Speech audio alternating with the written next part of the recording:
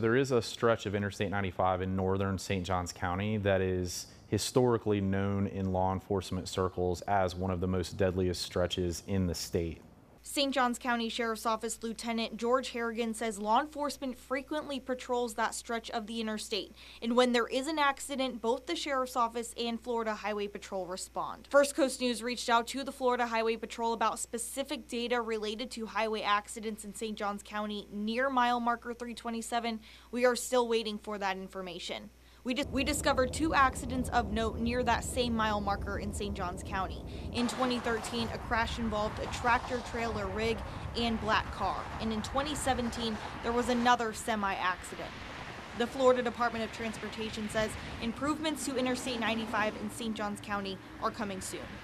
We're always looking to improve safety on the roadway, not only when it comes to human behavior, but also engineering our roads to the safest standards required. In the meantime, the Sheriff's Office says to practice defensive driving. Please slow down, watch your speed, wear your seatbelt, and please don't be distracted while driving. That can include looking at your GPS, looking at your cell phone, dealing with stuff that's going on in the car. Just please focus on driving safely.